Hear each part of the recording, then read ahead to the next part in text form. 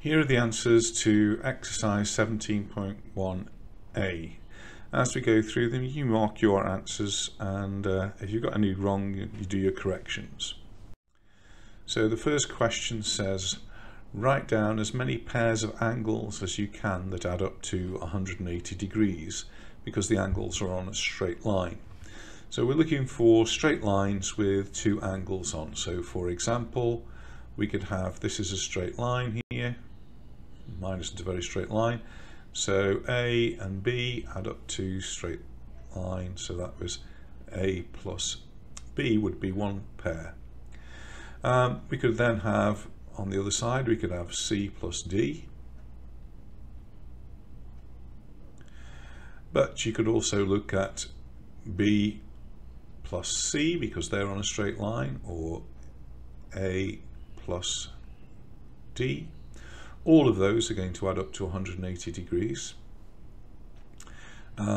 We could also have E and F. We could have F and G, G and H, and E and H. So I've got 6 answers there, 8 answers altogether there. So I don't know if you've got any different ones, but that looks good. Just check yours. If you've got any questions, you can always get back to me in the virtual classroom. Okay, let's go on to the question number 2. Write down as many groups of angles as you can that add up to 360 degrees because they're around a single point. So the points that we are going to be looking at are this one here and this one down here.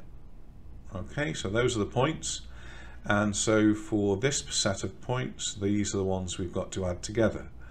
So A plus B plus C plus D all add up to 360 degrees. Similarly, if we look down at the bottom, we've got this group of angles here. They're all about a single point. So E plus F plus G plus H must equal 360 degrees. Check your answer, make sure you've got it right, give yourself a tick if you did, and let's move on then to the next. Write down as many pairs of supplementary angles as you can. Supplementary angles are angles that add up to 180 degrees. So in this particular example, we could have, for example, we could have A plus F. So A, here's angle A, here's angle F, and they add up to 180 degrees. Let's have a look at some more. We could have a look at D and G. They also have a look, if you have a look at them, add up to 180 degrees. There are some others, so you can discover them.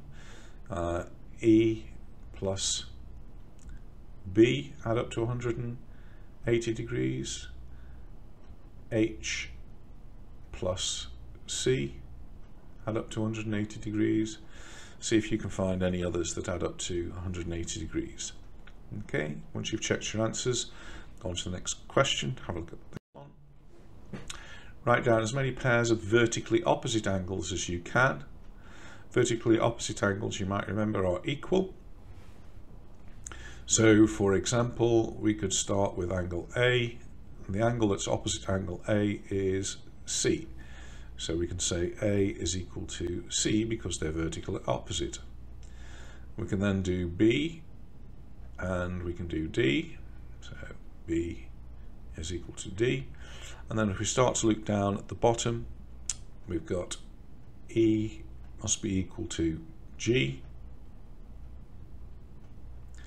and F must be equal to H.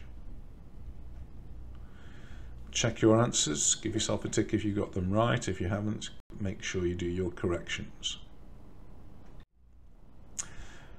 Number 5 says to write down as many pairs of alternate angles as you can. So let's have a look to see what we can find with alternate angles. We're looking for this Z sort of shape. Remember, we have the Z shape, so something like this. Whoops. Right, for the alternate angles. So alternate angles are equal. A is equal to G in this case. There's angle A and there's angle G, and they are equal. In the same way, if I do my Z backwards, D is equal to F. Okay, have a look at your answers, mark it, and go on to the next one. Number 6, which is the last question here. Write down as many pairs of corresponding angles as you can. Angles that correspond to each other. So here we're looking at angles which are on one line, one of the parallel lines that correspond to an angle on the other parallel line.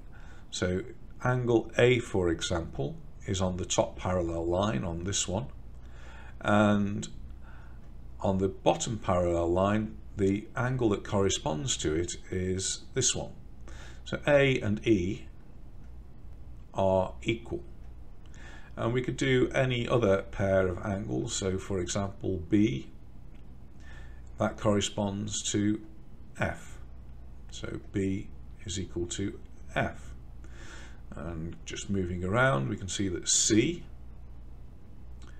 is equal to, which does that correspond to? Corresponds to G. And the last one over here is D. D corresponds to, H. Okay, once you've checked all your answers, can you make sure that you mark it, scan it, photograph it, send it off to me, make sure that your name is at the top, the date is on the top, and the exercise number is on the top. Okay, I'll see you in the next video.